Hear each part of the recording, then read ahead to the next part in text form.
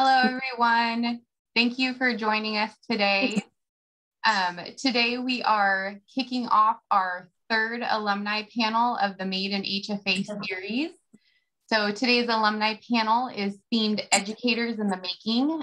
We've been joined by 3 different College of HFA alumni who are going to chat with us about their experience teaching a variety of different subjects at a variety of different levels. We're going to go ahead and get into about 45 minutes of organized questions, and then we will leave the last 10 to 15 minutes, as always, for you in the audience to go ahead and ask any questions that you may have, or if we have some faculty members present who want to give a little shout out to maybe their students who are in the room, you are more than welcome to do that. So first up today, we have Kelly Telebrico. Kelly grew up in San Diego, California. She earned her Bachelor of Fine Arts in Ceramics at Chico State in 2006, a master's degree in Fine Arts and Ceramics at San Diego State University in 2010, and her California teaching credential in 2015. As an educator with over 10 years of experience at the middle school, high school, and college level, Kelly strives to foster a strong sense of community and personal development in her classroom. Currently, as a tenured full-time ceramics teacher at Coronado High School, Kelly teaches beginning and advanced level ceramics classes that balance sculpture and pottery with contemporary art approaches and traditional craft. Her classes cover a wide variety of topics, including ceramic art history, glaze formulation, professional studio practices, maintenance, public art projects, and community service projects. Her philosophy is to make it relevant, productive, and fun, and then you'll love your job every day. Thank you for joining us, Kelly. Hi. Can you let everyone know where you are streaming in from today? Yeah, so I'm in my classroom at Coronado High School, which is in San Diego, California. Wonderful, thank you. Next up, we have Cecilia Romero. Cecilia completed her undergraduate education in 2018 with a Bachelor of Arts in English, option in English education. She went on to earn her Master of Arts in Education and a single subject teaching credential, all from Chico State. Since completing her degrees, Cecilia has gained 2 years of professional experience in education. She currently teaches English language development courses at Live Oak High School, as well as serving as the English language development coordinator for the school. Hello, Cecilia. Hi, everyone. Where are you joining us from today? So I'm actually streaming from Oroville from my home. We're on spring break, so I'm not in my classroom today. Well, thank you for spending a small piece of your break with us. We appreciate it. Last but not least, we have Bianca Morfin, who graduated from Chico State with her BA in Spanish in 2015. She went on to become a student teacher at Chico High School and completed the credential program in 2018. Bianca is currently in her 3rd year of teaching Spanish, levels 1, 2, and 3 at Gridley High School. Bianca has always enjoyed working with adolescents and knew she wanted to pursue a career in education. Her interest in teaching Spanish was affirmed during her undergraduate studies at Chico State when she had the privilege of working at Chico High School as an intern. Bianca currently teaches at a school rich with diversity, where most of the student body consists of second language learners, many of which come from migrant parents. She has gained useful experiences in learning to provide detailed modifications for both excelling and struggling students. Bianca creates a project-based learning environment in her classroom and is motivated to promote culture and diversity to create a learning community on campus that is relevant to student needs. Hi, Bianca. Hi, thanks for having me. Thank you for joining us. Where are you coming from today? So same, I'm also on spring break right now, but I'm typically in my classroom at Gridley High School, but I'm in Chico for right now. Nice. This is actually the first alumni panel we've done of the series where all participants are in the state. The last 2 panels, we've had people in New York and Texas, so we have a nice local crew here. Okay, we're going to go ahead and dive into our questions if everyone is ready to go. So Kelly, we are going to go ahead and kick off with you on this question. Can you tell us what inspired you or led you to pursue a career in teaching, and how you found yourself in the position you're currently in today? Yeah, I'll try to keep it short and sweet. I think firstly, what drew me to education was just seeing my professors' lifestyles when I was at Chico, like being able to see my teachers like Cameron and Sue and Mike Murphy, and just how they were able to interact with their students and I just was kind of like, I like your life. I want that too. And so I knew I wanted to go into education. I thought higher education at first. And then later in my career, I started to move more towards high school. And my mom taught middle school for 25 years. And so she was always kind of in the background, kind of pushing me to go for like a high school credential. But I think I always wanted to teach, just be in this kind of environment. Wonderful, thank you. Cecilia, we'll kind of turn to you. How did you find yourself in your current teaching career? Yeah, so I grew up in like a low income community and I attended like underfunded public schools. So needless to say is I didn't really have positive experiences during my K through 12 education. And I wanted to help rewrite similar narratives by giving students access to a rigorous and culturally relevant curriculum and to an educator who is empathetic and supportive. And the best way that I knew how to do that was to become a teacher and sort of just give back to my community and give back to students who might have been in my similar situation. Sometimes our strongest motivations can come from some not so positive experience. So it is awesome to see you, taking that be the change saying and putting that into action. Yeah. Bianca, can you share with us how you found yourself in a teaching position? Well, actually, I think mine's kind of a mix of Kelly and Cecilia. Mine began with, I always knew I wanted to work with young adults or young kids. I just didn't know where exactly I fit in with that. So being a Spanish major, my professors actually put me in we had a class where we were placed inside of the high school, a specific high school. I luckily got Chico High, and it was just an incredible experience being able to kind of work side by side with a teacher, not necessarily in the credential program yet. And I saw how incredible it was to teach a foreign language or a second language. And I just loved it. I fell in love with it. I fell in love with the aspect of language acquisition.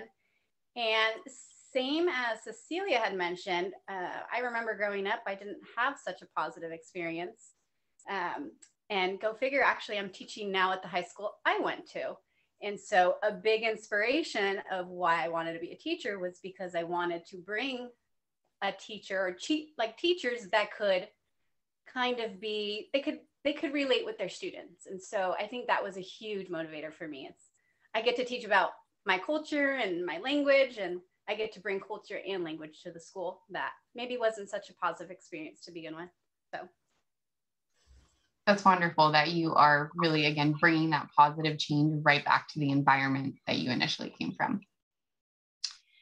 Now, some of you had touched on this next question very briefly, but I'd like to expand a little bit more. So Kelly, turning to you, what experience do you have working with different age groups? And can you share the challenges or benefits of working with certain groups and what preferences you found in the ages that you enjoy teaching the most? Yeah. I've had a lot of different experiences in teaching lots of different age groups, which was really helpful. So in the beginning, I started out teaching at the community college level, where I would have students from age 18 to like 68, 78, you know what I mean? Like 88. And it was like this broad spectrum, And then I also was teaching some summer classes to middle schoolers and little workshops for middle schoolers. And so I kind of got a little taste for all those different age groups. And I never really thought of myself as teaching younger kids, and haven't really had much attraction for that. But I was having a challenge at the community college level because it was such a broad age group that everyone from like a different background, a different place, and a different stage in their life. And it just was like too many different kinds of people to juggle. So later, when I decided to get my teaching credential, I kind of focused more towards high school. And at least now my classes are more homogenous, like mostly juniors and seniors. And at first I was a little apprehensive because I was like, these high schoolers are going to be a little grumps, they're going to be, and but the more time I spend with them, the more I realize this is the perfect age group for me, because it's kind of a little more closely aligned to my personality. Like I can be kind of goofy with them, or I don't know. My personality fits better with age. It kind of reminds me of my mom taught middle school, and she just like understood that age group. Like middle school would be like, poke this in my eye to spend the day with middle schoolers, but she loved them and just like understood their little life at that age. And so I kind of like started wide and sort of honed in to get more specific to like the targeted age group for me. That's great that you were able to have multiple different experiences and play different roles that helped you narrow that down, and that you were able to do it so that now you can spend the rest of your career working with the group that you really enjoy working with. Mm-hmm. Yeah. Cecilia, let's turn to you for the same question. What experiences have you had with different groups, and or like what preferences do you have for working with different age groups? Yeah, so I've worked with various grades ranging from 2nd to 12th. And I just want to say that I admire K through 5 teachers so much, because 2nd grade was so tough for me. Quiet coyotes were my thing, and I tried to bribe them a lot, but it just wasn't for me. It was just too much patience, and I just had a really hard time. And then I kind of expanded with middle schoolers, and I felt comfortable, but I just didn't feel at home yet. And then I ended up being placed during my student teaching at a high school, and I absolutely loved it. I loved working with 9th through 12th graders, and I just feel that I can make the most positive impact working with this age group, because with them, I'm able to have and sustain meaningful conversations regarding our curriculum and just their shared lived experiences. So I feel like I'm able to do the most work with that age group. But like I said, I commend K through 5 teachers. I don't know how you do it, but I'm glad you're brave enough to stick it out, because it is tough. I don't know how they do it either, so I echo that. Bianca, what about you? What have been your experiences with the different ages? So I've also worked with K through 12, never done anything above that. So I commend you, Kelly, on that. I love all age groups. I have to say, I'm probably because I'm the mother of 2. I love little kiddos, but I think one of the reasons I leaned more towards high school was because I have 2 kiddos at home. And so it's nice to be able to come home to my 2 little kiddos and kind of be a kind of a figure for them, and then also have my kiddos, my 160 kiddos in my classroom. So I really enjoy, right now I teach a huge variety because I teach Spanish 1, 2, and 3. So that means I can get freshmen or I can get seniors. And right now I'm really loving teaching. It's weird, they're 2 drastics. I love teaching my seniors, my Spanish 3, because of the curriculum, because they're so like immersed in the language and they have so many skills, so they can do really cool things. And building off Cecilia, you're able to have these deep connections with them. And a lot of them, this is my 3rd year with them, because I'm the only teacher that teaches Spanish 1, 2, and 3. So it's like I had them as freshmen, and now I have them as a junior, senior. But I also really love teaching freshmen, which some people kind of tell me, well, they're kind of crazy because they're coming into high school and they're new and they're kind of getting used to high school, but I love it. And I don't know if it's just because of my discipline, but teaching a second language and just kind of seeing the process of them going from knowing not one word of Spanish to at the end of the year, they can form these little sentences. It's exciting for me. So I really like freshmen, but I really enjoy seniors as well. And that sounds like something your students probably appreciate a lot, having an instructor that moves with them over the years instead of kind of like a 1 semester or 1 year and then moving on. So I'm sure they appreciate that just as much as you do. Oh, yeah. It's a perk for me as well. All right, Kelly, we are coming back to you. So the next question I'd like to hear from you all on is, what have been some of the biggest challenges in your teaching career, and what are some of the greatest rewards of your teaching career? It's definitely the greatest rewards like that we've keep like repeating here over and over and over again is the connections you have like with your students. Like that is like the number one best part of my day, is just like spending time hanging out with kids and talking to them.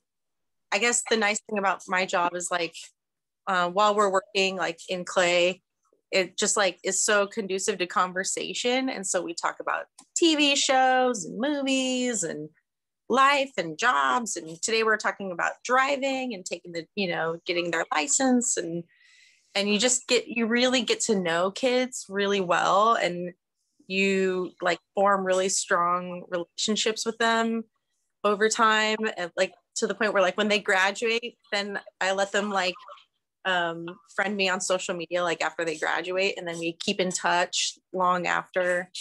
And yeah, that's what like everybody says, like the number one best part is like the kids. And that's why this year was so hard, because it was like the best part of school is not here. I miss them. And I mean, the other best part of my job is that I have so much freedom in the curriculum I create. I mean, there is no textbook for me. I get to just make it up as I go, and having that freedom is really nice. Not have like these sort of like benchmarks to make like the math teachers do. They're like, if you're not teaching the coil building by October, Kelly, you're behind. It's like, nobody cares. I can just like go at the pace that my students need. So I'm always like connecting with them. And anyway, and then the biggest drawbacks I would say of teaching is, there's always something that, it seems like there's always somebody that's going to try to kind of create little challenges. There's always these flaming hoops that you have to jump through, and they're a pain. But it's kind of like worth it. I just think like, whatever, I'll jump through it if I can be with these kids, you know what I mean? And get to do what I like to do. And so there's always some weird standard or some goofy little thing, or, some annoying thing. And then you just have to like, just jump through it and move on. You know what I mean? I'm pretty vague, but I guess I'll leave it at that. Well, thank you for that. It's really cool to hear that in a career that allows you to be creative and help your students be creative, that you're also able to transfer that creativity to even like building your curriculum, like you were saying, and not being stuck with like a really rigid way to do things. I'm sure that probably jives with your creative self very well. All right, Cecilia, what about you? What have been maybe some expected or unexpected challenges of teaching, and then expected or unexpected rewards? Yeah, so my most rewarding thing about teaching, I think Bianca already touched on it, is just being able to see their growth. So I teach English language development. And so I get some students who are new to the country and do not know not one thing about English, no numbers, basic, letters, nothing like that. So being able just to see their growth is so rewarding for me. And it reminds me of why like I decided to become an educator, but it also is like a motivating factor as to why I should remain in this profession. So aside from like the test scores and, just all these assessments that they have to take, knowing that they went from being a shy student, not wanting to speak because they were embarrassed, to a more resilient student who wants to have open conversations. So that's very rewarding for me. And I think the most challenging part about teaching in general is coping with secondary trauma and compassion fatigue. Like we talk about it, but as a new year teacher and as a first year teacher, it's kind of hard to really process that, especially when you're faced with your first case. Coping through that and working through that is definitely very challenging. And I think that, not only do we teach a vulnerable population, we teach adolescents, and all of them come with us with various different backgrounds, but teachers ourselves, we're also a vulnerable population because we develop a rapport and relationship with these students that they begin to open up to us, right? They get to share all of their experiences and their trauma that they've been harboring. And then we have to find ways to kind of cope with that. And that was very challenging for me.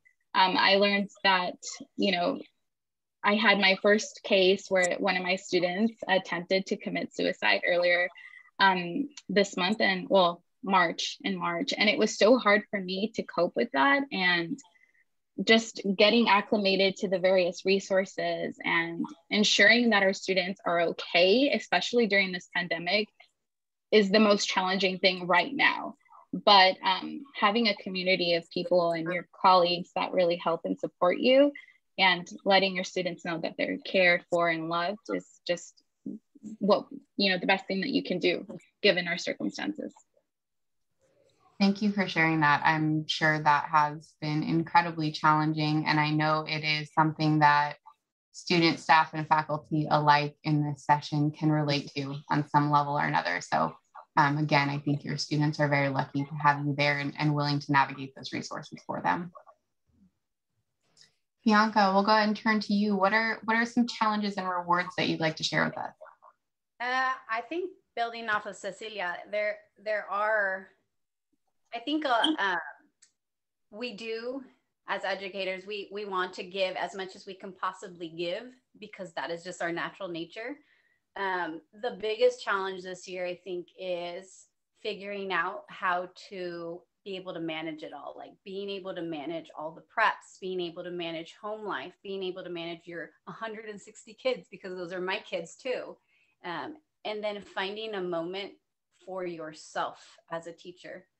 That's been the biggest struggle for myself, as well as how Cecilia had mentioned, finding other teachers that you can feel comfortable and kind of break down with, and kind of not necessarily break down, but just be able to talk with about it and know, hey, there are other teachers who are going through this, and it's not always going to be pretty. It's not always going to be perfect, but finding time to take care of you has been a huge challenge. I think this is the first year I'm starting to get better at it, mostly because I'm kind of taking down those walls and saying, you know what, it's okay for me to be having a rough day, because we're human. We're all human. Other teachers are going through this as well. We're all going through this together. And so just being able to put down those walls, and it's just been a struggle sometimes to manage it all. But I think that's been my biggest challenge, is just managing everything, home life, the multiple preps. And then, yeah, a lot of the issues that students bring to you, you put a lot on that on yourself. And we tend to forget about ourselves. So just trying to find time for you. My highlight has definitely been, it's kind of ironic, is having students come to me and feel comfortable to be able to open up to me, because when I was in high school, I don't think I could think of one teacher that I could go to. And that was my whole goal as an educator, is to become a teacher that these students could actually feel comfortable coming to. And so for me, it's kind of a highlight of my career, because these kids feel comfortable coming into my classroom and talking to me. They feel safe, and that's super important to me. That's the reason I became an educator. I wanted them to have a place that was safe for them to talk about their personal life, about friends, about family. And I also wanted them to have something or a place that was relatable to them. So that's definitely been the highlight. Or just seeing students come back after they've graduated and they pop in your classroom, you see them with like their military gear, or you see them with like their school, like they update you about college. I think it's super awesome. That's always really fun too. So yeah, that's definitely my highlight. I would venture to say that some faculty members on this call might feel the same right now, to see you all popping in and the success that you've had in the meantime. All right, Kelly, let's round back to you. Our next question is, could you please share maybe one or two specific takeaways that you have from your Chico State experience that you feel have positively impacted you in your professional work? Yeah, so I wrote down, like, the number one is great faculty, like the best. Like, I had so many awesome teachers when I was at Chico, like Cam, who's here, Cam Crawford, Stuart Moore, Mike Murphy, Vernon Patrick, James Kuiper, Sherry Simons, Yoshia Kusaba, Eileen McDonald, and lots more that I just, like, they were so great.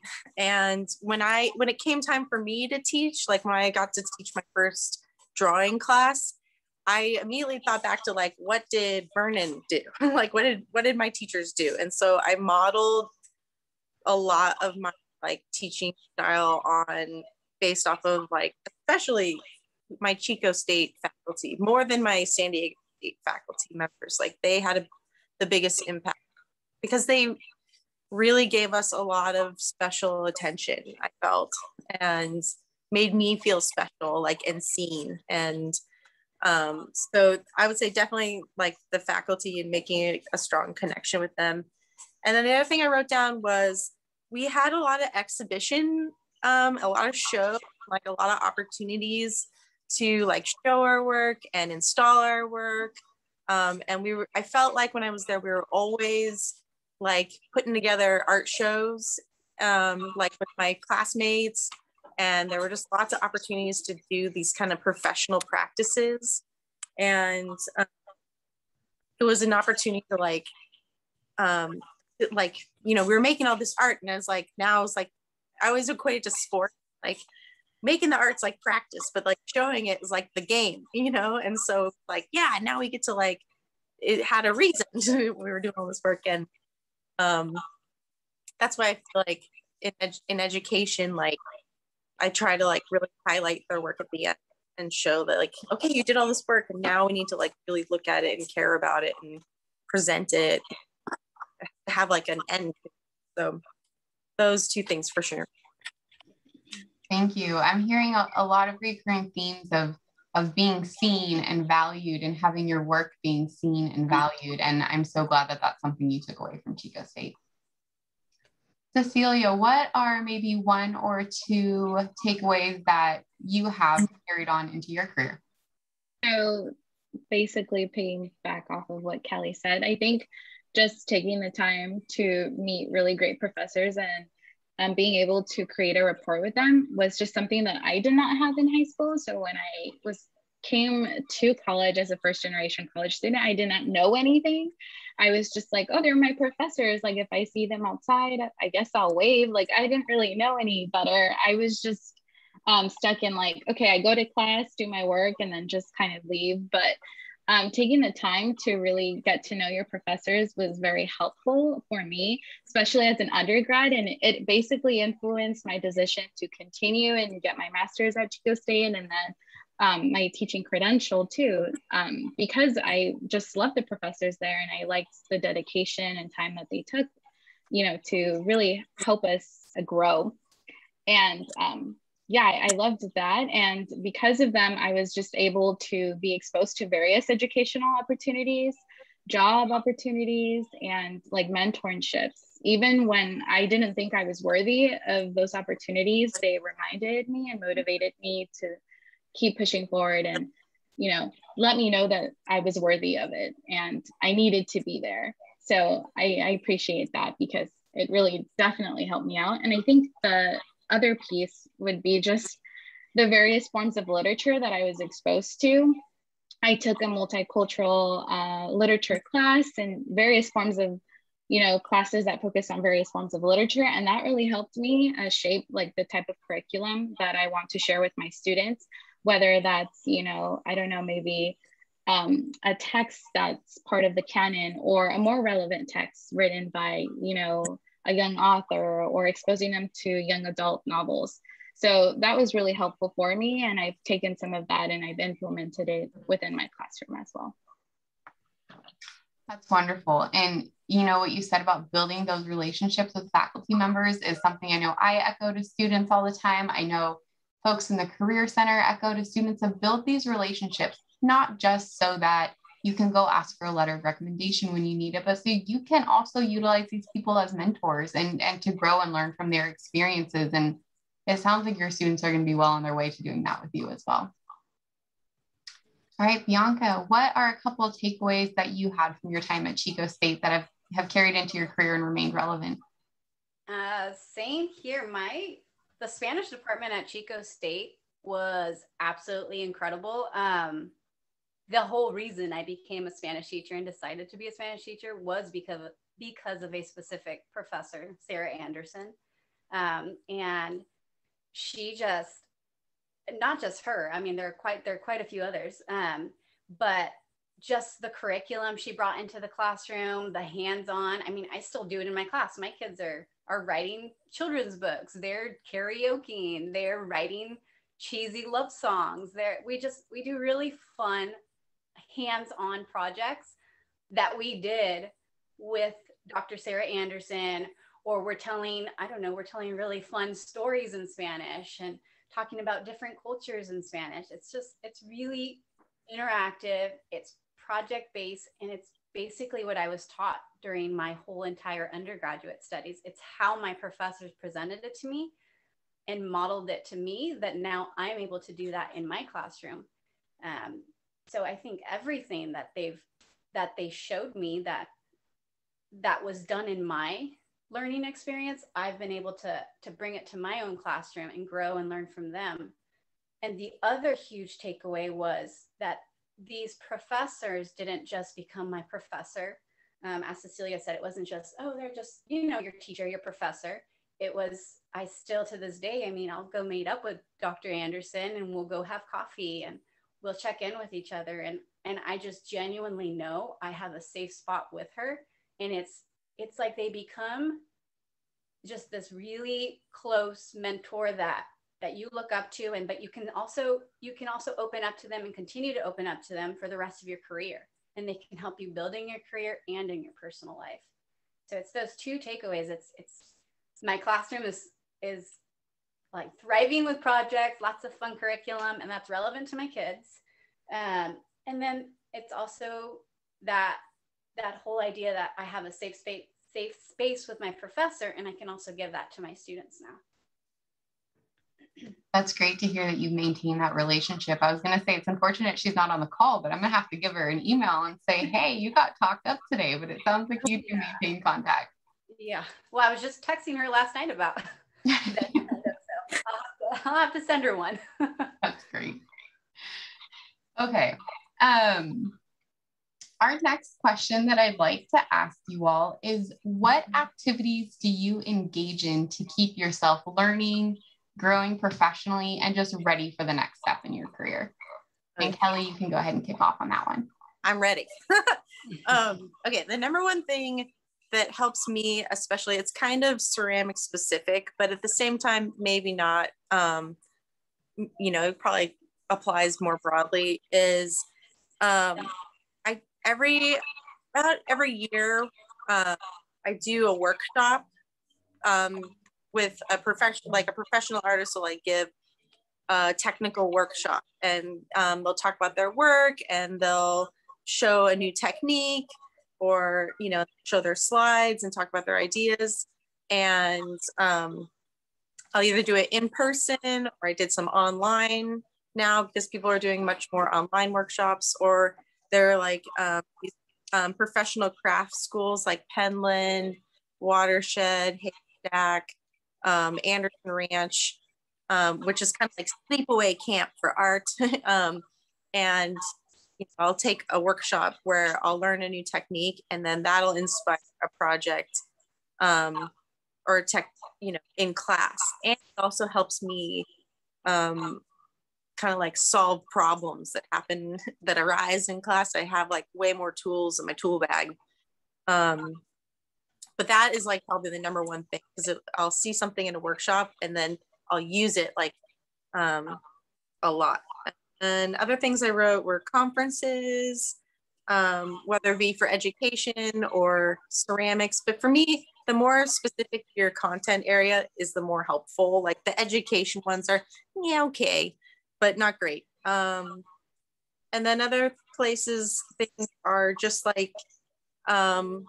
if a project might go well but not great, I won't just throw it out. I'll like redo it, like do it again next year or do it again the next semester and make adjustments. So like by the third time you do a project with a group of kids, it's usually better. And so if it doesn't go great, wouldn't totally throw it out. I would just like keep improving on it, write some notes. But if it is a really bad one, then do throw it out, So kind of like, that's the best part of teaching too, I tell kids, is you get a do-over. It's like, okay, that was a okay year, but it's over. And then you get a nice little summer break, and then you get a full do-over year to like retry that thing and see if it sticks, As cyclical as the academic year can feel sometimes, it is always a nice fresh start coming back. And that's great to hear that you hold on to those projects, and I'm sure you're growing and learning how to teach right along with your students. So I think that's a great example, applicable across all different kinds of fields, that you don't just give up, you take a break, you revisit, you improve. All right, Cecilia, what do you do to keep yourself learning and growing professionally? So aside from what Kelly just mentioned, like going to workshops, that is very helpful. I think the first question I asked during my like interview process when I got hired at Live Oak High School was like, am I allowed? Like, what do we do to encourage or just to let our teachers grow professionally? And my administrator gave me a whole list of things that they do. But for me, from what I have learned, I learned better when I collaborate with my colleagues, which was a very challenging thing to do at the beginning because I wasn't sure as a,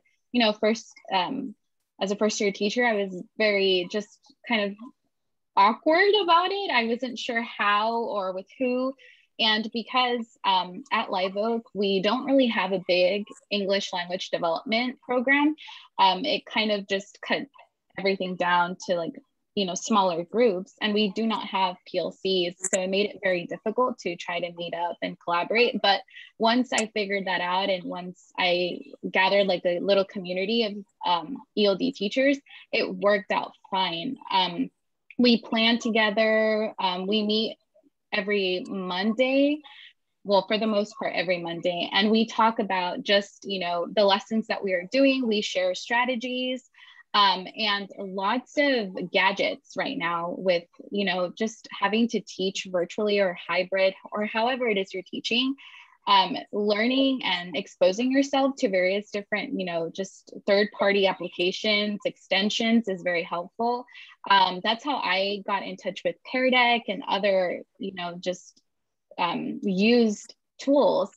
And I started to incorporate them in my classroom. And because all of my entire little group of teachers were also doing it too, we got to meet and talk about like, hey, did you use Pear Deck like this? Or how about Cami or Flipgrid, which ended up helping me a lot. And I feel like it made me become a dynamic and, just more engaging teacher. So that's been really helpful. And also just being online on social media. I know Twitter is really big on, collaborative communities. So I've been slowly making my way through Twitter and finding communities that I feel comfortable participating in and those that I feel that I can get the most out of. That's really great that you found sort of that creative way to bring a community of teachers together. I know conferences are in a lot of fields sort of the go-to professional development, but they cost money, usually involve travel. So like finding something very local where you can learn and grow from each other is a wonderful way to utilize your resources. All right, Bianca, what about you? My biggest, I guess, help in my profession, my growth has been, we have this organization, it's called CLTA. So it's very specific to my department, to teaching Spanish or just teaching a world language. And I'm pretty sure every different subject should have their own like affiliates for their subjects, but it's been extremely helpful. Like we have the Northern affiliate, which is called Flash. And I actually was placed into this when I was undergraduate at Chico State because of our professors. It was kind of like a requirement by our professors, like check this out, go to this. And it's been incredible because it's like Disneyland for a Spanish teacher. So it's like we meet once every semester typically, or we even have newsletters going out with all kinds of new stuff. And it's so much fun because it's just all these language teachers get together, and sometimes we get speakers to come, and they're just these gurus in language acquisition. And it's so much fun. It really feels like Disneyland for me as a teacher, as a Spanish teacher. Of course, math would probably be like, what is this? This is, but as a Spanish teacher, it's incredible. And I feel like other departments should have something similar. So I would really look into like, what is the organization that can help me grow according to whatever my discipline is?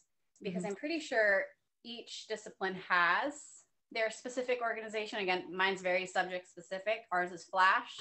And so that's been so much fun because it's not only a bunch of material that's being thrown at you, it's a bunch of teachers that are in your discipline come together, and you guys all get to have fun doing these activities that you would do in your classroom, and you get to be silly, and you get to practice them there. And so that's been super helpful for me.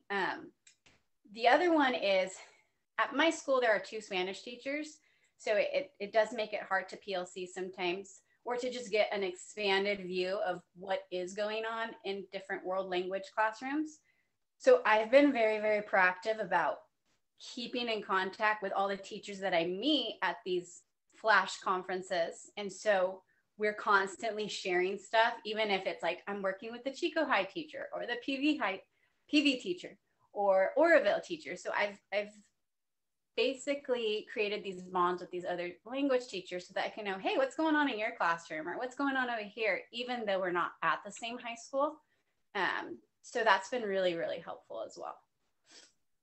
Bianca, I have to thank you because you just gave me the perfect plug for the next event in this series, which is the Art of Networking on Wednesday, April 14th. So everyone, please heed the advice and attend the Art of Networking event next week. But thank you. That was really good. I'm sure every field does have their own professional organizations, and getting engaged in those is so valuable. All right, we are approaching about the last 15 minutes of the session. So I'd like to open the floor to any staff, faculty, students who would like to ask questions, say hello. If you have any comments, feel free to raise your hand, use the chat, or simply unmute yourself.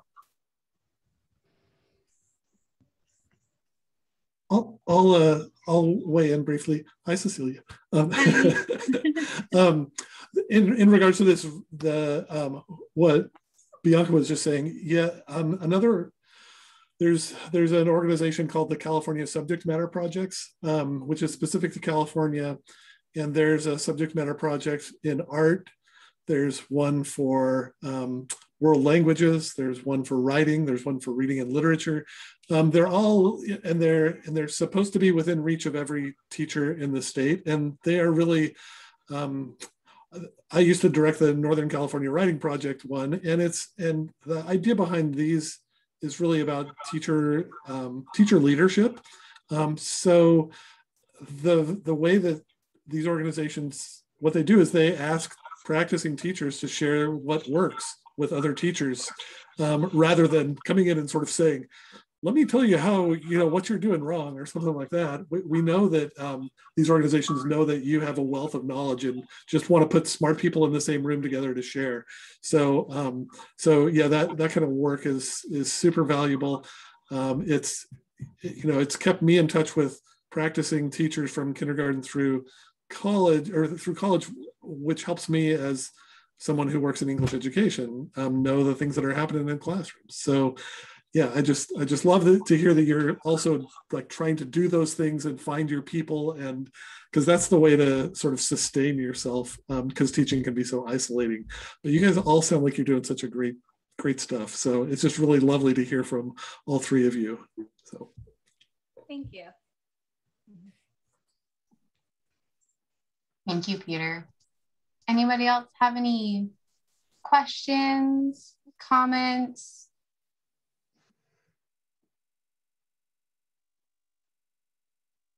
I'll just jump in. I just wanted to say, oh my gosh, it just made my heart so proud to see you all. And hey, Cecilia, how you doing? And it's just so lovely to hear about the great experiences that you've had in the college and the kind of work that you've been doing, and even the extent to which you've been maintaining relationships with your faculty and your mentors from when you were a student. And Bianca, I want to talk to you before you leave. Okay. Okay. But I just want to say thank you so much for sharing your time with us and for just really coming back and being willing to share your experiences with students and providing this information for them. So thank you. Thank you. Our pleasure.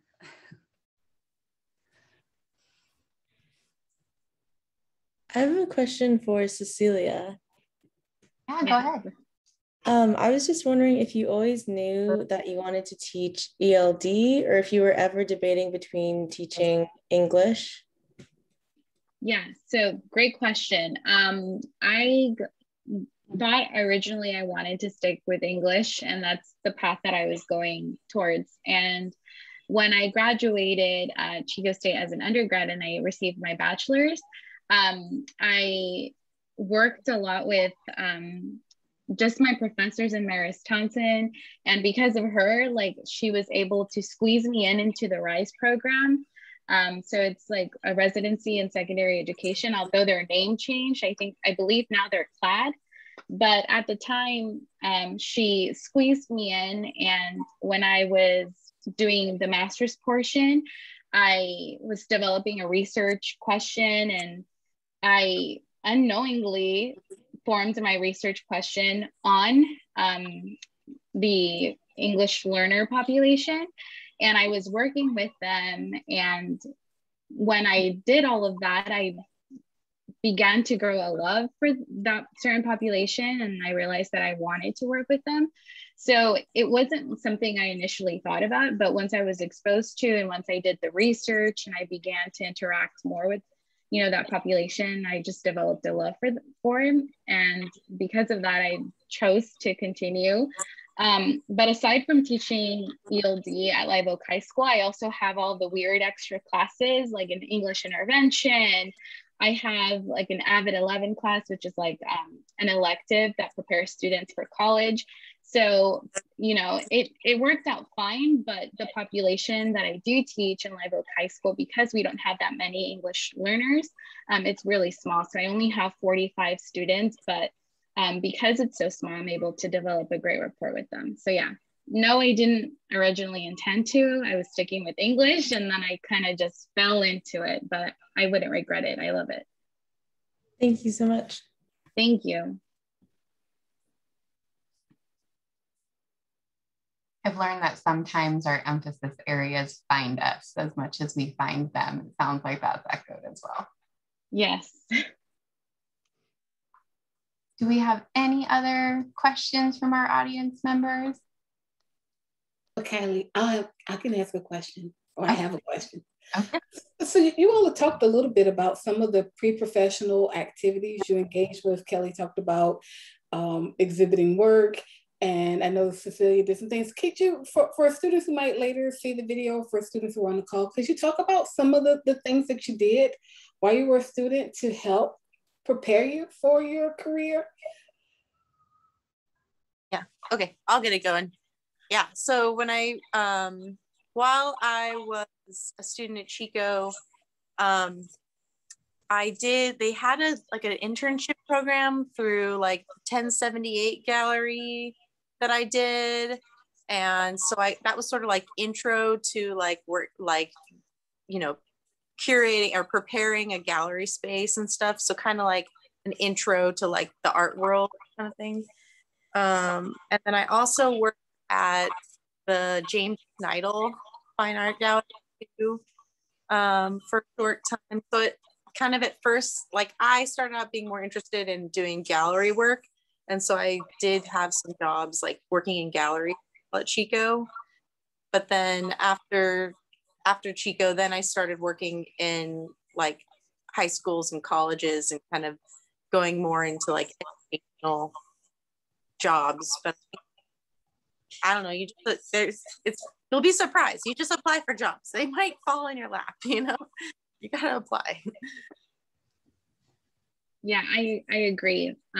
While I was figuring out what I wanted to do and making my way into the credential program, I was working at Sutter Dining Hall at that time. And I just felt like I wasn't getting the most out of, like I wasn't engaging enough with just students that are part of K through 12 education. I just felt like I was very secluded working on campus and with food. So I decided to venture out and I became a reading tutor. And then from there, Kim Jackson actually recruited me to become a writing mentor, and that really helped me out. And it allowed me to work just in an educational setting and work with students, even though I myself was a student as well. But I really loved it because I got the opportunity to take on a small little cohort of students. I think there were like 10 or 15 in my group. So I was able to practice like classroom management even before stepping into my own physical classroom. So that was really great. And just being there to support them and being part of their writing and their process was really helpful for me, because not only was I trying things out and venturing, into uncharted territories on my own, but I was also taking notes like, ooh, this one thing worked out, or ooh, this one thing that Kim Jackson did was so great, like I might want to do it too. So I agree. I think exposing yourself to job opportunities that are in the realm of education is a great thing to do, because you'll start developing all these skills that you will need when you're alone with 28 kids in your own classroom and you're trying to navigate everything. So it's really helpful. For me, I think I've always been in education since I left high school. I worked for the after school program for years, and I actually did take some time off of college. It took quite a few years. And even during that time, I was constantly being surrounded around kids. I've always solely worked around kids or in education because I've always worked in either the after school program or now as a teacher. So that was huge, because I don't know if any of you have ever had the chance to work for an after school program, but I mean, you get thrown in with kids and it's kind of like you're a teacher, but after school. And so you build a lot of skills doing that. And so I did after school, obviously for younger kids, which is why I think I decided, honestly, to go into high school. I loved it, but once I actually took an internship that was through Chico State, I kind of figured out, hey, I really like high school. The internship actually placed me at Chico High, and I got placed with an incredible mentor teacher. She was incredible, which she wasn't my mentor teacher yet, but it's actually how I was placed in there during the credential program because of this internship. That was also in Dr. Anderson's class. It's Spanish 425. I still remember it. And I felt like, wow, I'm already getting to do all this stuff, because the mentor teacher I was placed with, she kind of just let me do what I wanted to do. And she let me experiment. She let me have fun with the kids and kind of start doing my own plans. And so it was a class that kind of helped me figure out like classroom management, how to apply different learning strategy or teaching strategies that you wanted to do for second language acquisition. So it was just, yeah, I just had quite a few opportunities before even going into the credential program that kind of helped me get to where I am now.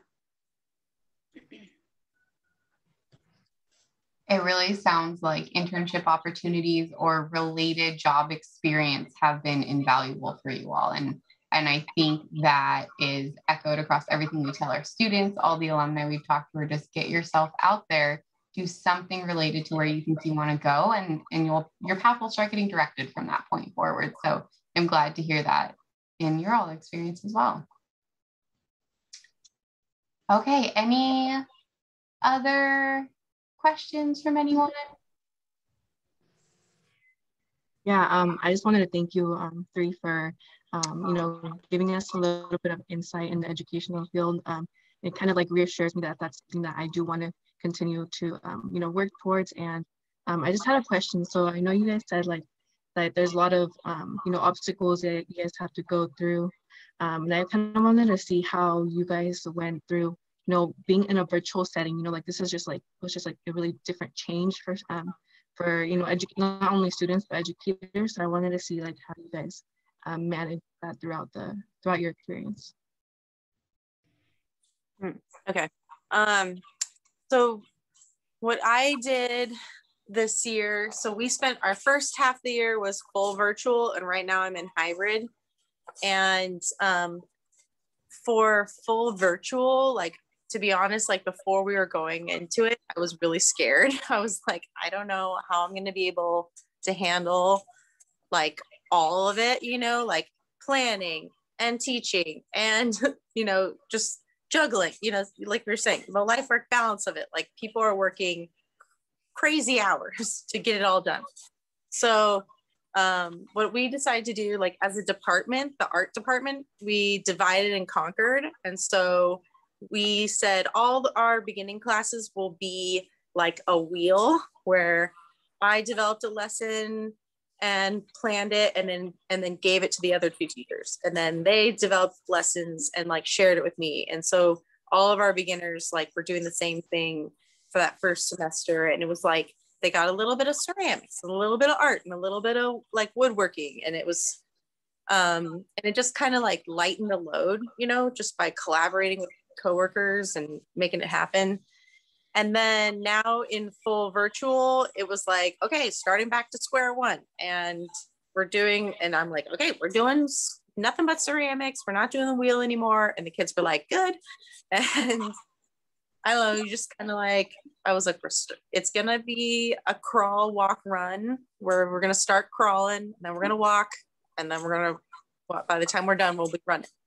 And so it, you know, we just started square one, and I'm like, here's how we're going to do this. And I was always going like this when I was talking to the kids. I was like, I'm figuring it out as we go. I think it's going to be like this, and da da da. And there was a lot of like head grabbing and scratching. But the kids were cool. They just kind of, they understand. They're like, we're rolling with it. And I think just being really genuine has always been my thing, where I'm like, this is the truth. This is 100%, you know, and they're pretty accommodating. Yeah, so kind of the same as Kelly. But I think no one really expected us to be able to teach in a pandemic. Like when you become a teacher, no one tells you like, get ready to teach in a pandemic, you know, and with all those challenges that come. So I definitely, you have to learn as you go, but computers literacy skills, I am so thankful that I'm like well versed in Google, because I have seen teachers who you know, have been teaching for several years, not even know how to work Google Classroom. So taking the time to really know how to navigate various applications was really helpful for me. But I think in terms of like myself and the educator that I am, I had to focus more on the process versus the end goal. Like I did not care that we only got to one page or half a page. Like that's fine, I'll deal with it when I have to. But the process that it took to get there, like were we all sharing, were we on Zoom, were we engaging, were we using the chat, that's been the very like I think key takeaway for me is focus more on the process and the work that you students had to do to get there versus how much did you actually get done at the end. Because you know, if we can speed through a whole page, that's great. But what did the students get out of it? Were they engaging? Were they in tune with the content? So that has been really helpful.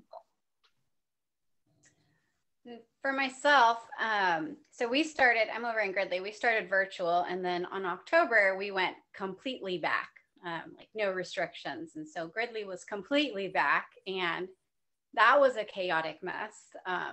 We had about half our kids gone for 2 or 3 weeks. So at first it was like, we had teachers saying, well, we got to get them here, we got to get them there. And it was just, I guess I just had to make a call for myself and say, you know what? If I'm stressed, my kids, my students are probably way, way up here. So I kind of had to just make a call for my own students and for my sanity and for my kids' sanity and say, you know what? We're going to take it slow. I need to make sure that my kids, first of all, are mentally okay, that we're there for each other. They'll get to where they need to be. It'll be my job later on. We'll work together. But number one is let's be there for our kids. You know, there were weeks that I had half my kids, we were all physically supposed to be there, but in my classes, half the kids were gone because they were in quarantine. So it's been kind of a disaster when it comes to that, because we go from virtual to full on in person. So it was a challenge, but I kind of just had to slow down. And I think I just had to be nice to myself and say, this is okay. It's not forever. This is temporary. We'll get through it. We'll get through it together. And I think that's what we did. And I've noticed that my kids, this is the first year, I think, that kids just really feel that my students feel super, super supported, because it's not about the curriculum so much. And maybe if I was a math teacher, I'd be saying different, because I got to get them here. But I do have so much more liberty to kind of say, hey, it's okay if we don't get to preterite, which past tense in Spanish. It's okay. We don't have to do that. It's fine. We'll get there next year. We'll be fine. So my curriculum does give me that flexibility, but I had to be really nice with myself and say, hey, it's okay. We can slow down.